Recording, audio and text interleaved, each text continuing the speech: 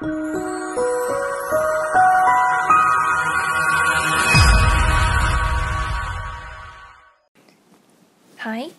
we are at third part of the chapter, partial fraction. We have learned about the linear factor and repeated linear factor. The last one we're going to learn is quadratic factor that cannot be factorized. So if it can be factorized, we will go back to linear factor. So where the case cannot be factorized is something like this: x squared plus 7x plus 3. So if you cannot factorize them, so when it's x squared at the bottom, the top one you put bx plus c. Let's look at one example. When you have this question, you can see that actually x squared plus 3 cannot be factorized.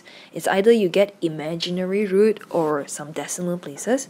So what we're going to do right here, we will write a over x plus 1 plus bx plus c.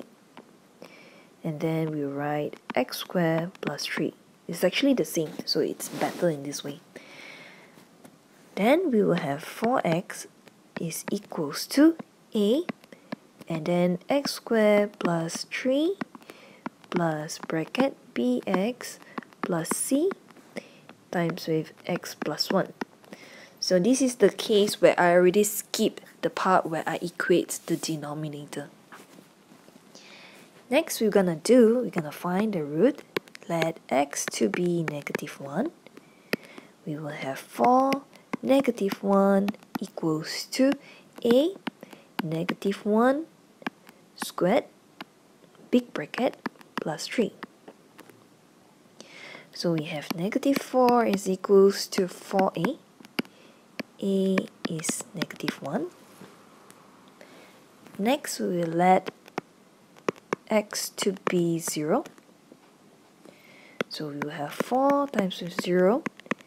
So why I choose 0? Because we can let x to be any value and we are running out of root here. And then our a is negative 1. 0 plus 3 plus, because x is 0, so b is going to be 0. The left is c. And then x is 0 plus 1. I'm referring to this equation here. So we will have c is equals to 3. Next value, I'm going to let x equals to 1. So we will have 4, 1 equals to a, negative 1. And then 1 squared is 1 plus 3 plus bx, which is b, plus c, 3, and then 1 plus 1. So we will get 4 is equals to negative 4 plus 2b plus 3. And I solve this, I will get 4 plus 4 equals to 2b plus 3. I will get b plus 3 is equals to 4, b is equals to 1. So now I have value for a, b, and c. So you cannot leave your answer like this. You have to write them as a final answer. I will write 4x over x plus 1 and 3 plus x squared is equals to negative 1 over x plus 1 plus x plus 3 over x squared plus 3.